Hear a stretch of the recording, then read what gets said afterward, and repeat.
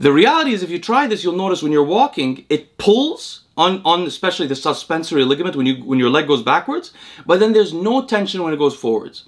This is horrible.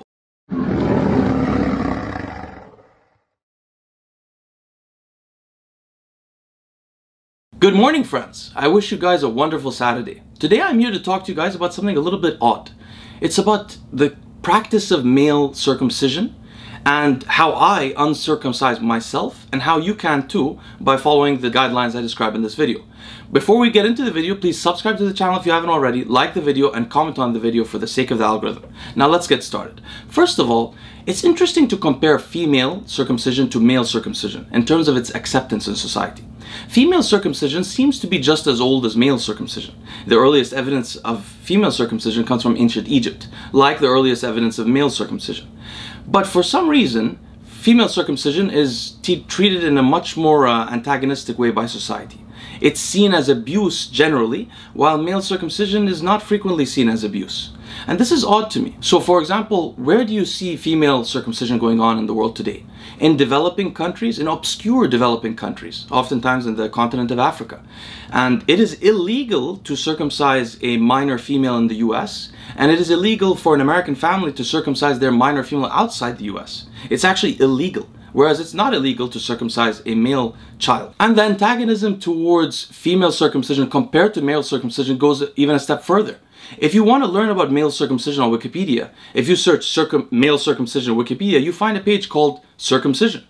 If you search for female circumcision on Wikipedia, you find a page called Female Genital Mutilation. Not male genital mutilation, just the female one. Now, some people do refer to male circumcision as male genital mutilation, but it's quite rare compared to the female side.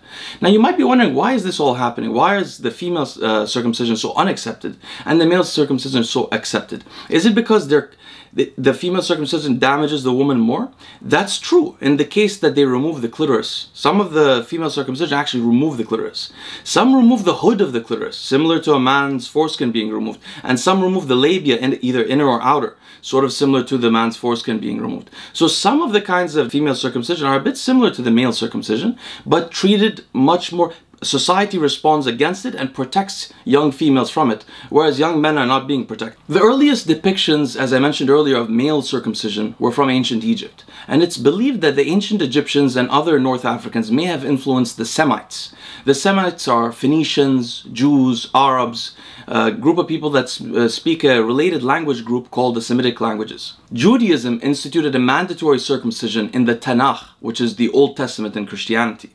In the Tanakh, God demands that Abraham circumcise himself and his whole family as a covenant, or not his whole family, but his male members of his family as a covenant to God. But interestingly, the relationship between Abraham and the Jewish God in the Jewish religion is somewhat tumultuous. There's another example where the Jewish God asked Abraham to kill his own son.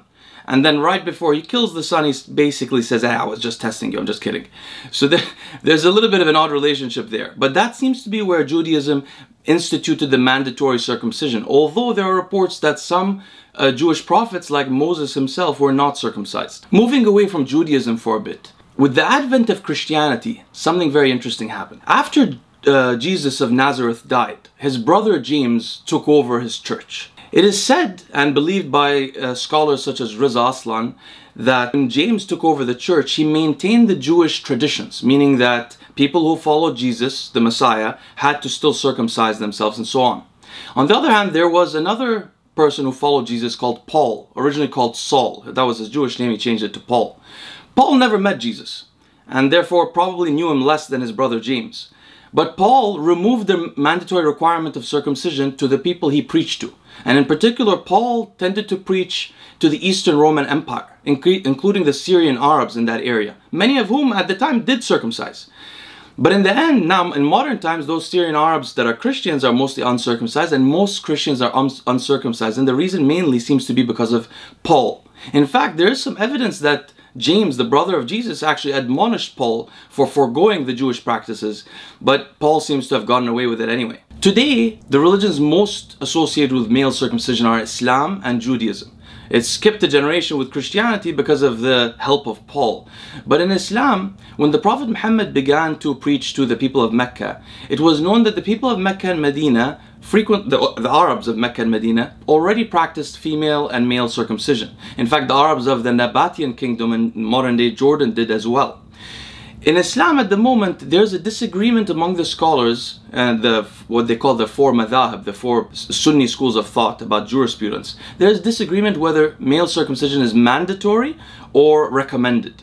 In general, historically, Bedouin Arabs, of which I descend from, for example in the UAE, tended to get circumcised between the ages of 7 and 10. That's what happened to my father. So he remembers the horrific incident where someone stole a piece of his body.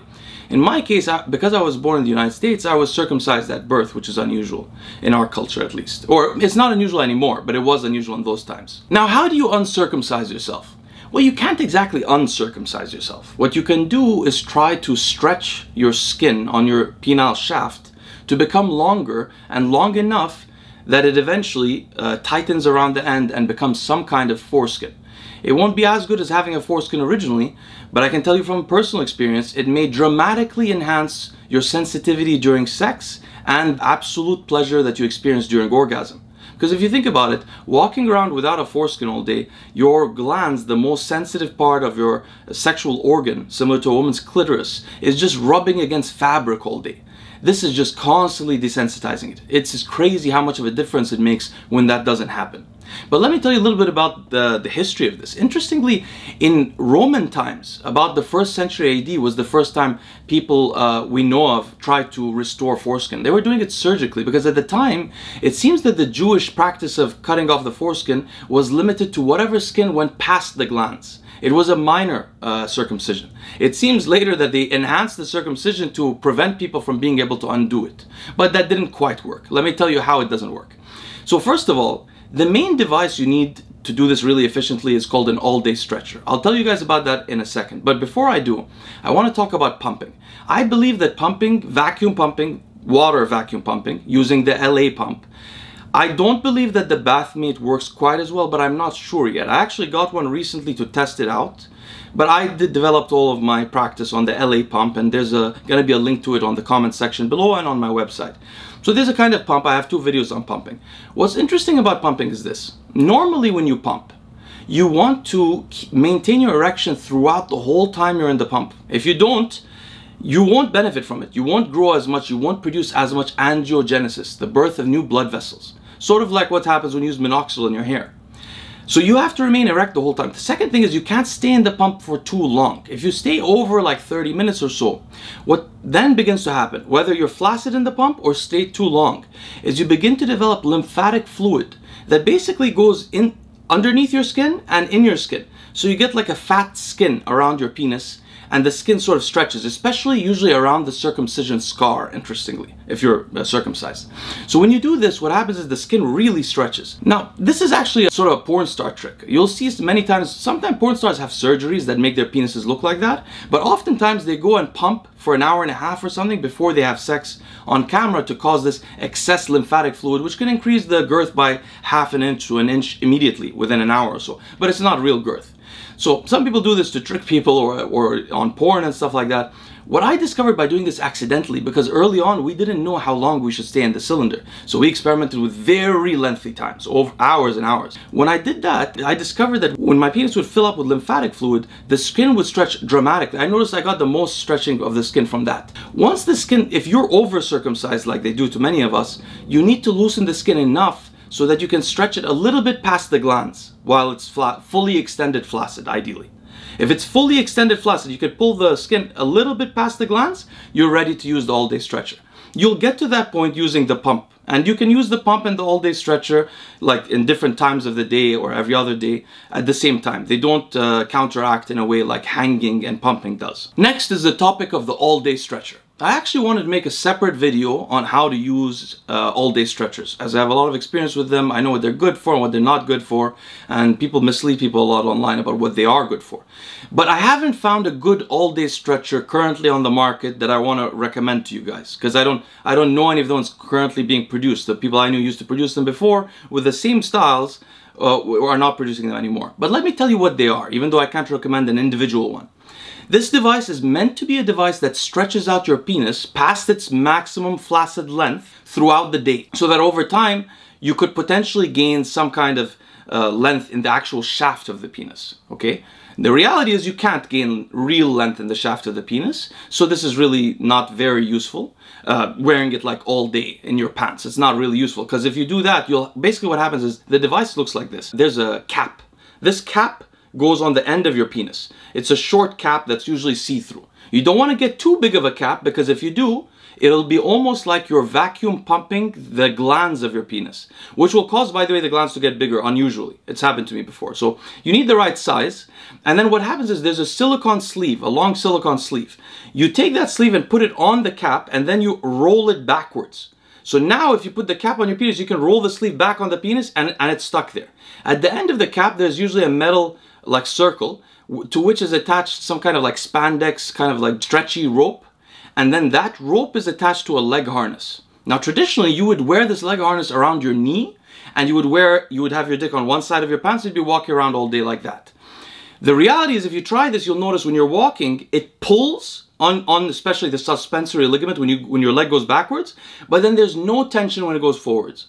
This is horrible. This can cause your penis actually to become more resistant to stretching. So this is not even useful.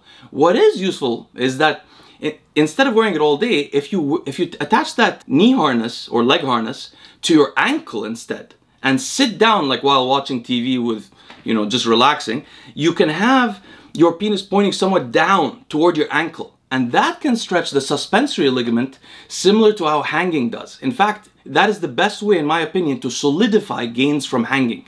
But anyway, I just want to describe how this goes. Now, to do this, to stretch out your skin, all you have to do is before you put your penis in the cap, you pull your penis out fully and stretch out the skin as far as you can on the glands. And when you put the cap in and roll the sleeve back, holding the penis, the skin will stick there.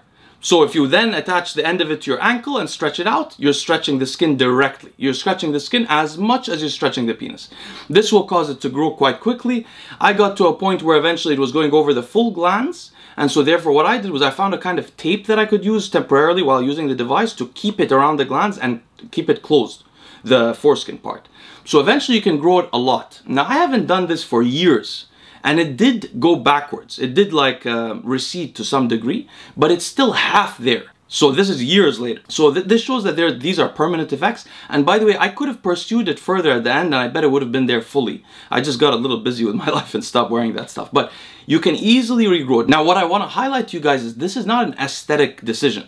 This is a practical decision. First of all, for people who are overly circumcised, for example, if you're with a woman and she grabs the shaft and moves it too quickly, you'll get hurt. I won't get hurt, because I've done this. Second of all, if you're still circumcised, on a daily basis, you're getting desensitized on your glands. If you think that's not true, if you think you just got desensitized in the past and it can't come back, then how did we and me and many others regain some sensitivity of our glands after regrowing the foreskin?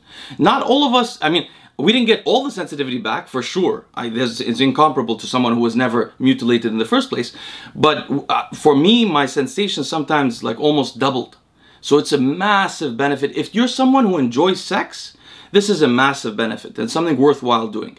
I hope this video was informative for you guys and easy to understand.